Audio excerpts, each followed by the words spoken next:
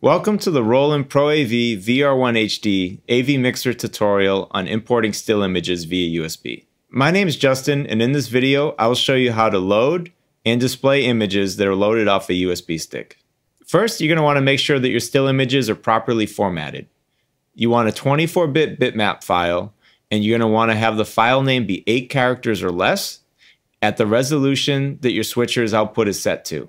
You then copy them to a USB stick and then connect it to the back of the VR-1HD. To load a still image, press the menu button and then go to USB memory. Here, highlight Load Still Image, and you can choose between slot number 1 or 2. Press enter again, and a menu will open with the available image files that are on the USB stick.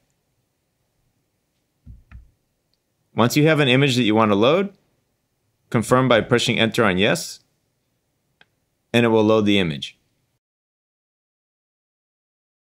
And then once the process is finished, it'll say completed, and you'll be able to use the still image in your production. Earlier we showed you how to assign a still image to the keyer, but in this tutorial I'm going to show you how to assign it to a spare input channel.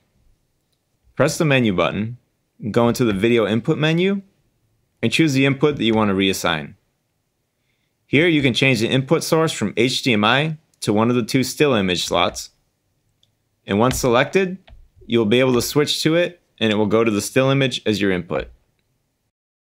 Note that when you load a still image into the VR-1HD, it does not save the file to the internal memory. So if you turn off the VR-1HD, you'll want the USB stick to remain connected when you turn it back on, and it will automatically load the image files. If you do not, it will not load the image files. Thank you for watching this video on the VR-1HD. For more information and additional support, please visit the Pro-AV website and be sure to check out the product knowledge base.